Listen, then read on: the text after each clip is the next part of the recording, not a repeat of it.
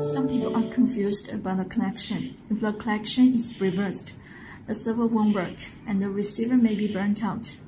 Today I'm going to show you the right connection. First, we need to know about the sign here. There are three small signs here. The sign looks like a bridge on the right, means signal.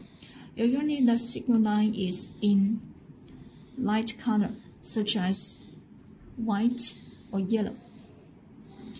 And the plus means positive pole, and the minus on the left means negative pole.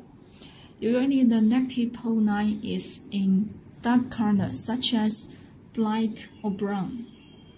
And second, I will show the right connection with Byme-A flight controller, R12DS and R7FG receiver. For Byme-A, here is the sign, which means the signal line is at the top and the negative pole line is at the bottom.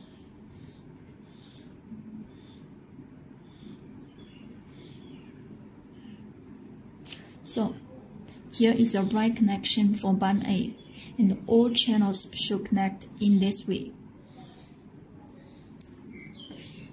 And for R12DS receiver, here is a sign, which means that the signal line is at the top and the negative pole line is at the bottom.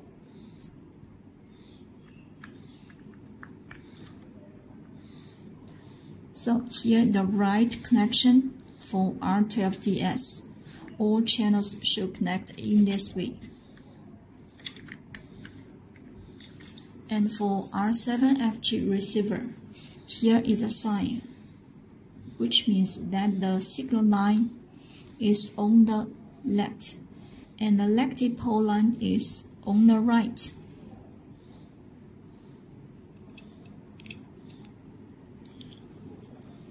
So here is the right connection for R7FG receiver, and all channels should connect in this way. For all RadioLink devices, please check this tutorial for right connection.